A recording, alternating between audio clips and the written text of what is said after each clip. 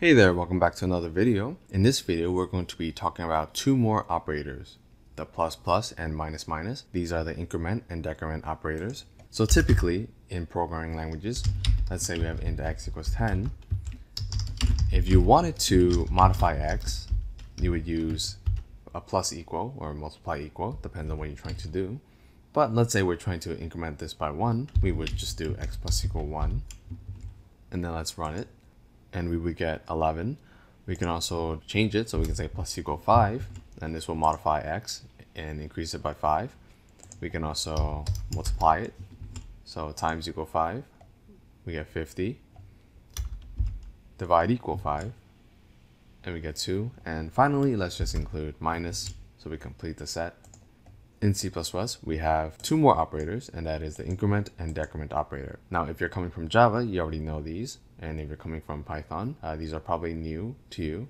So basically, when you do plus plus, you are incrementing by 1. So let's run it. And you see 11. You can also place it in front, so plus plus x. And the same also applies if you do decrement. As you can guess, this is subtracting by 1. And then you can also place it in front. Okay, so what is the difference between placing it in front and placing it behind? Let's see. So let me copy and paste this. And over here, I'm going to say before. And then over here, I'm going to say after. So now I'm going to place plus plus behind, and let's see what happens. So let's clear that. Run it again. And you can see we get 10 and 11. Now if I place in front,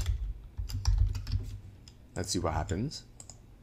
And we get 11, 11. So before we add 10, 11, so let me just print that again. So with the post increment, we had 10, 11. And with the pre-increment, we had 11, 11. So there's a clear difference. And that is, if you place it in front like this, you are basically saying increment x first and then print it. This line, it doesn't matter because x has already been modified. Whereas if you do this, you're saying print first and then increment. So that's why this is post increment and the other one is pre-increment, because it's when you do it. There's an order of operations, just like with math. If I did minus minus, what would be the output? So this is saying print first and then decrement. So we're going to get 10 and then 9. So let's run it. And then if I do pre-decrement, we're saying decrement first and then print it. So let's run that and we get 9, 9. Okay, so that's increment and decrement. So let me get rid of this. So since it's an operator, if I were to do this, would it work? I'm basically saying increment and then increment again. So will this give me 2? Let's figure it out. Nope, we get an error. And it says L value require as increment operand. Okay. What happens if I do plus plus plus plus x? Will I also get an error, or will this give me 12? Let's find out. And I actually got 12. So what's the difference between, increment and decrement? Well, it's the way they're implemented. So with pre-increment, you are basically modifying the value first and then returning it. Whereas if you do post increment, you have to somehow save the value, return a copy, and then modify x. So with pre-increment or decrement, you can just go ahead and modify and return. Whereas post increment or decrement, you have to make a copy of x, update x, and return the copy.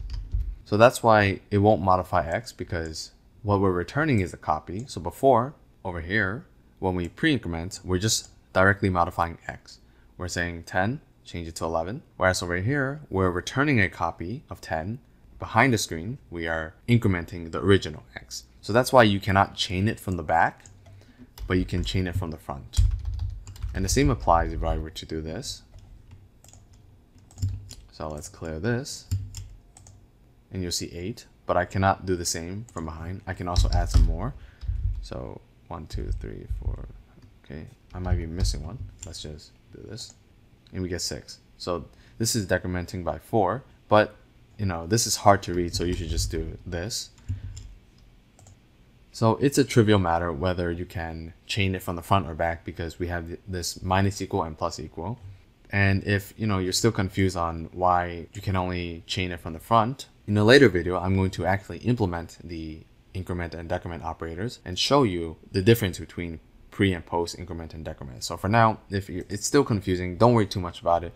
Just remember that you cannot chain from the back, and there's actually no point in doing so because it's really hard to read. Like if you were to do this versus if you were to do plus equal 10, right? It's just cleaner to do this way. So it's not much of a difference.